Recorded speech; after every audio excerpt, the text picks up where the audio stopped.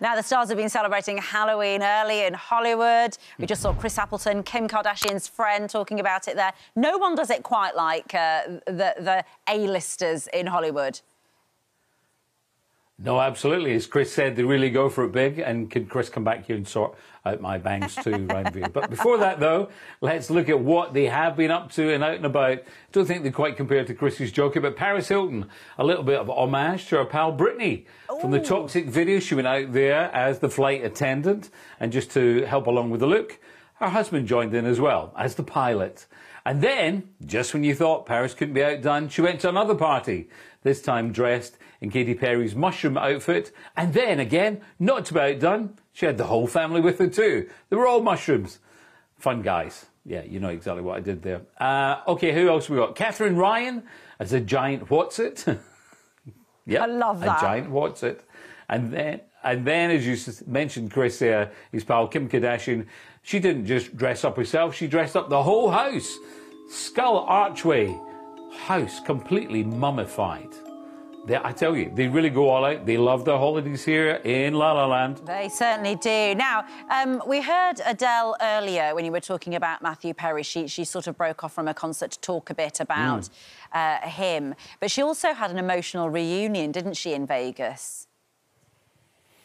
Yeah, so Halloween show, dressed up as Morticia Addams, looking good. Yeah, so again, a very emotional tribute to the wonderful Matthew Perry, that comic genius.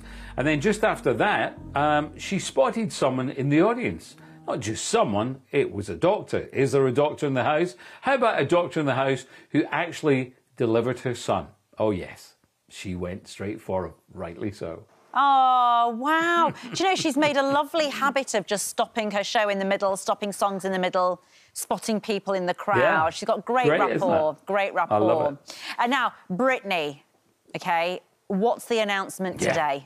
Do we think? Yeah, well, just when you thought you heard absolutely everything, how about this? We did think that surely there would be some new material coming soon, and so she's taken to her socials, possibility, new music coming. She said, I wrote a new song, Hate You to Like Me. No beef with anyone, just being a narcissist in a claimed self-entitled way.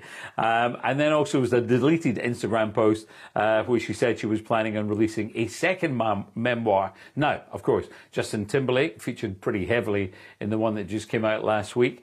But his NSYNC bandmate, Lance Bass, has been speaking out over the weekend, and he's saying that he wants Britney fans to show forgiveness towards Justin because there seems to have been a bit of bad blood. He said, I feel the whole world is so full of hate right now that we need to practice a little forgiveness. You know, Britney did, so let's take a note from her. Interesting stuff. Now, the Rolling Stones, meanwhile, are set to make history. Yeah, well, it looks like they're going to become billionaires. Kind of almost thought that they possibly were beforehand. Hackney Diamonds, that brilliant new album, first studio release in almost a decade.